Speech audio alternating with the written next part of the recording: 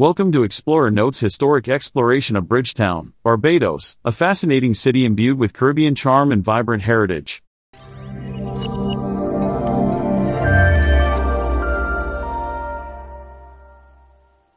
Dominating the island's southwestern coast, Bridgetown, the capital of Barbados, offers a captivating journey into the region's past. Its distinct fusion of cultural influences and historic landmarks paint a rich narrative of resilience, growth, and diversity. So, join us as we delve into the city's storied past, charting its journey from an indigenous settlement to its transformation into a bustling port city. Early indigenous influence, pre-1628. Before the establishment of Bridgetown, the island of Barbados was inhabited by the Arawak tribes who called it Ikiruganame.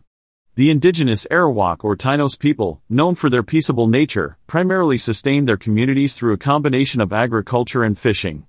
Notably, it's believed that they constructed a primitive bridge over the Carene Age area's swamp at the heart of what would later become Bridgetown. In the early 15th century, the Arawaks were likely driven out by the Colonials, also known as the Caribs. Although the island was uninhabited by the time the British arrived, the remnant bridge stood as a testament to its indigenous prehistory. The British settlers, upon finding the structure, initially called the area Indian Bridge, referencing its builders. British Bridgetown, 1628 to 1816. Bridgetown's story began in 1628 when Sir William Corton, a London merchant, financed the establishment of Barbados as a proprietary colony, paving the way for the city's founding. The arrival and establishment of the first British colonists under the leadership of Henry Powell marked the onset of Bridgetown's transformation into a significant port in the British West Indies. Under James Hay, 1st Earl of Carlisle, who seized Corton's title in the Great Barbados Robbery, Bridgetown was expanded, solidifying its importance as a commercial hub. The burgeoning city, initially populated by indentured laborers and later by rebellious and criminal transplants, thrived despite an incredibly high death rate and the collapse of its primary economy, tobacco farming, in the 1630s. As Bridgetown expanded, its streets evolved, reflecting the design of English medieval market towns, complete with narrow winding lanes, and the imposing grandeur of colonial buildings. This signified Bridgetown's thriving economy, buoyed by the bustling trade of commodities, notably sugar, rum, and, sadly, enslaved individuals. However, Bridgetown's prosperity bore a disturbing parallel with the onset of the transatlantic slave trade. As the city thrived, its harbor became a disquieting entry point for approximately 387,000 enslaved Africans between 1627 and 1807. Their forced labor in the sugar plantations would leave an enduring mark on the city, casting a melancholic shadow. Emancipation, 1816 to 1838. Bridgetown found itself at the heart of the Emancipation movement. Tensions had been growing among the enslaved population, leading to the 1816 Buses Rebellion, one of the largest slave uprisings in the Caribbean. The revolt was brutally suppressed, but it sparked an irrevocable change, culminating in the British Parliament's 1833 Slavery Abolition Act. The aftermath of emancipation was a time of social and economic upheaval. The former enslaved population, now legally free, faced significant challenges in gaining access to education, property, and political representation.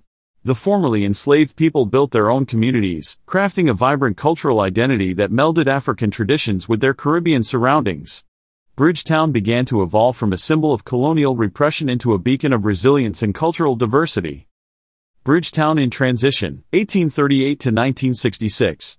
Post-emancipation, Bridgetown entered a transformative phase of growth and change, marked by the emergence of a middle class and a distinct Bajan identity. As the economy diversified beyond sugar, opportunities increased, yet the fight for political representation had just begun. It was an era of hopeful progress, shadowed by struggle.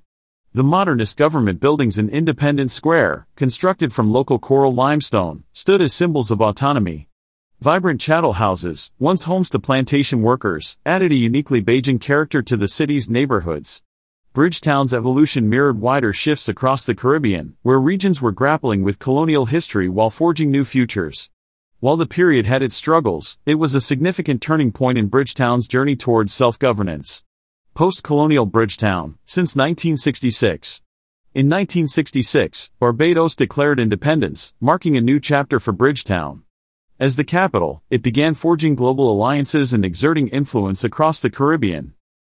Bridgetown skillfully integrated its historical roots with contemporary progress, evident in the thriving Broad Street Commercial Center and the preserved Garrison District. Moreover, it established itself as a cultural focal point, annually hosting the Crop-Over Festival, which serves as a vivid testament to Barbadian heritage and the culmination of the sugar cane season. Bridgetown today. Today, Bridgetown exemplifies Barbados' resilience and historical richness. On its 55th independence anniversary in November 2021, Barbados transitioned into a republic. Sandra Mason, the incumbent Governor-General, became the nation's first president, endorsed by both the Prime Minister and opposition leader. The city harmoniously merges antiquity and modernity, with colonial edifices standing alongside contemporary buildings. Historic Bridgetown and its garrison have merited UNESCO World Heritage recognition. As Bridgetown continually evolves, it remains a dynamic testament to Barbados' journey, displaying the island's resilient spirit and preserving its deep-rooted cultural heritage.